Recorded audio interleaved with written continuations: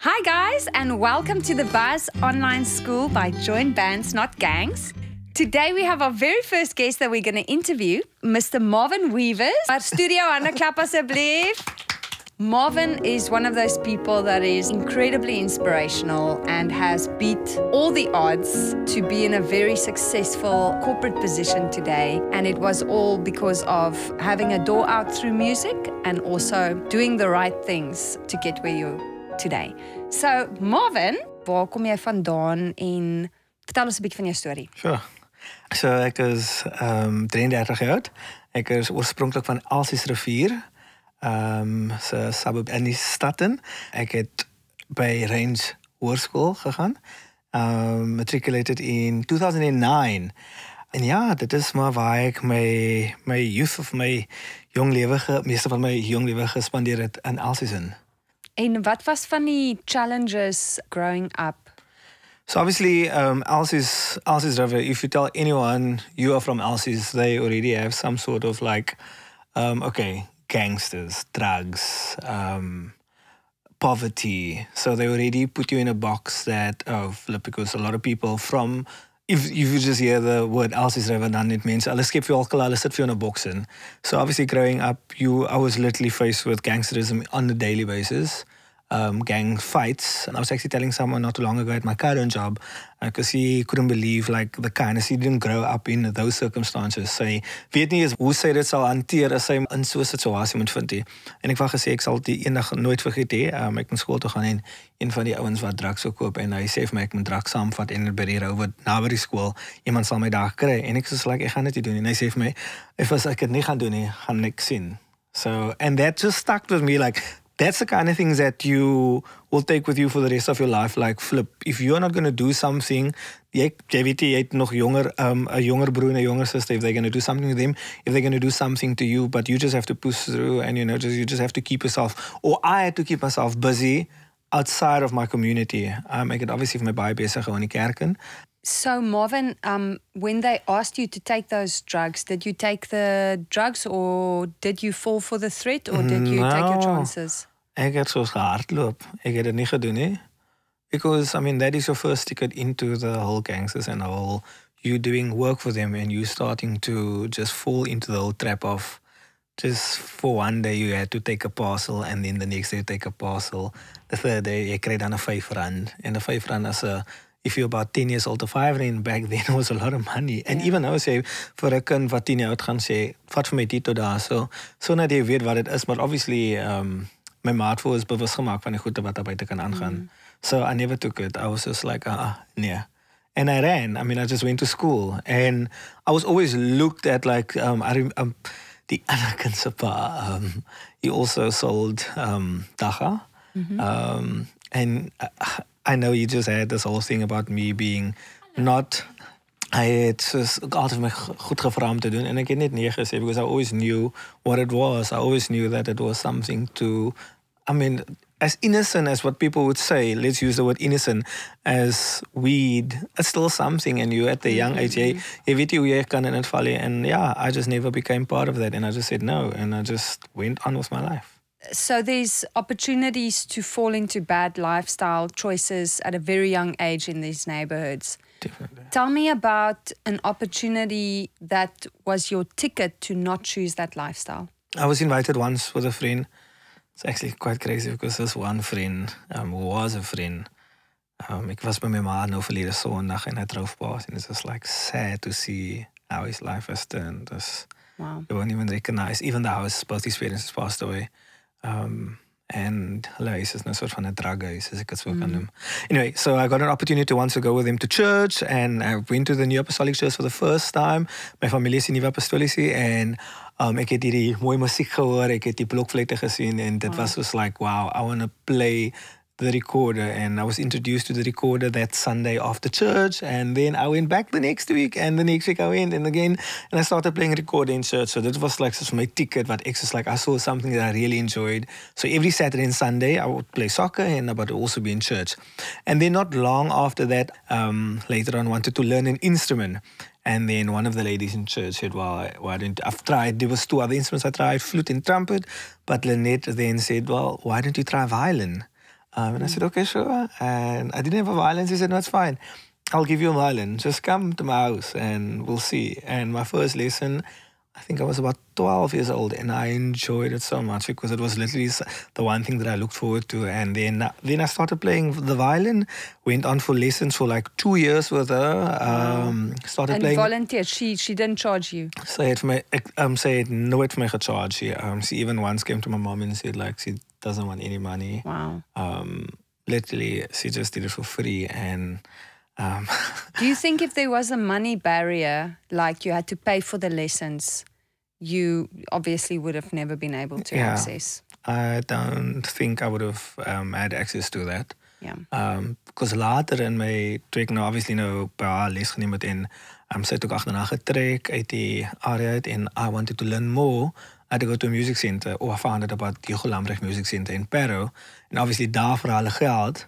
So I had to go get a job in order to work because my mom was single and my ma het nie gewerk nie. So I can't expect my mom. And I wanted this badly. Like I wanted this badly. And I was still in school. So I got myself a weekend job from standard 8 to ready. No, standard 8 to... ons praat maar van grade 10. And got myself a weekend job to pay for my own lessons. And that took me through my music school. So one good decision led to another good decision, but it was kind of the joy of the music spurred you on to... Definitely. Spurred. Miskien eerder spurred you on. Yes, it did. And that also, the ander ding wat ook gebeur het is toe, jy is 16 years old, now you also learn to take up responsibilities by starting to work, doing a weekend job. And in die weekend jobs leer jy dinge wat jy later in jou lewe sal met saamvat. So it's like you learn to wake up early, to go to job, to be on time. Yes. Just discipline as a young adult. Because vandag in my professionele lewe en werk kan ek daai goed wat ek al daar geleer het op die ouderdom van 16, 17, I can apply it now. With some people, I know quite a bit of people, not in my current job, but just people in general, alles laat. They just didn't maybe had the experience of having a weekend job and just went to university or just started working or maybe didn't even work and they just lay at home. They just don't have that key interest of like, I need to be there, I need to get the salary, I need to go work. I can't just have everything fall into my lap. Yes, because the only thing that's going to fall into your lap is a SASSA grant. And who can live on 400 rands a month? Yeah. Let's be honest now, it's handcuffs. No, literally. For peanuts. Yeah. So that's my political comment in episode 1. But Marvin, jy brand om iets te sê. Daar was graad 11, staan nie 9, graad 11. I was introduced or became very curious I got involved with wrong friends on school. Jy weet, jy is nou 'n teenager, jy raak nou soos van like, hulle is 'n cool group. So I started smoking weed eventually. Okay. But it was the worst thing ever because I failed grade 11. So, wow. I failed grade 11. En ons is 5 kinders. Ek is al een. Ek het toe teruggegaan. En my ma het vir my gesê ek moet gaan werk. And I said, no, I'm not going to go work. Wow. And she was like, okay, she respected that. Because I had a weekend job at the time. So I said, okay, cool. So you're still going to do the holiday and then you're going to go back to school. I said, yes, and she supported that. And I told her, because all my 5 siblings, I'm the middle one, they've all dropped out of school. So both my elder siblings, I was still on school, and my one sibling that was younger than me, I think by the time she dropped out or she was doing some course. But none of them completed high school, and I wanted to be the first one to complete high school. Amazing. So I went back to high school, and I completed grade 11. Amazing. Stopped smoking weed, cut out all the wrong friends. Wow, that year, daai jaar het ook my musiek het ek ook soort van gelos. En ek het terug na die musieksentrum toe gegaan. Wow. Got a new teacher, and that year, and that also led me to go study music, to get into the certificate program at Stellenbosch University after my matric year. After that landed me to get an internship at the Cape Town Philharmonic Orchestra. And you became manager of that? Years later on. And then you did a 2nd degree. Yeah, and I'm busy with my 3rd degree. So it can be done. And this is, and so I want to touch on some points, Marvin, because we have it's a short, unfortunately, it's a short form interview. But I want to ask you some of the things that people may have picked up what you just said. You said your mom said go work, but you chose school. Now, there's this thing of like, do I honor my mother or do I do what's right for me?